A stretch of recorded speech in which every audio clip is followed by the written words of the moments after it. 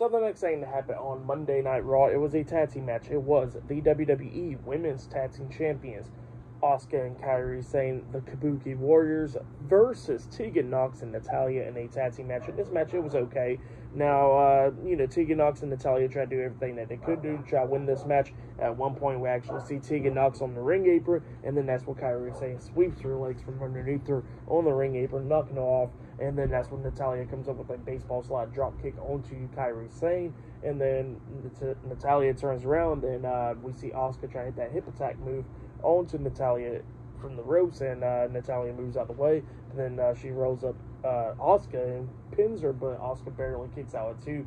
Natalya tried to lock on the sharpshooter after that onto Asuka, but Asuka fought out of it and then kicks her upside the head, tagging in Kairi Sane. Grabs her and they hit their tag team finish move, that inverted DDT, that backwards DDT with the insane elbow drop onto Natalya, and then Kairi Sane pinned Natalya for the 3 count. So yeah, the Kabuki Warriors defeated Tegan Nox and Natalya tonight in a tag team match. That's what happened. It was an okay tag team match.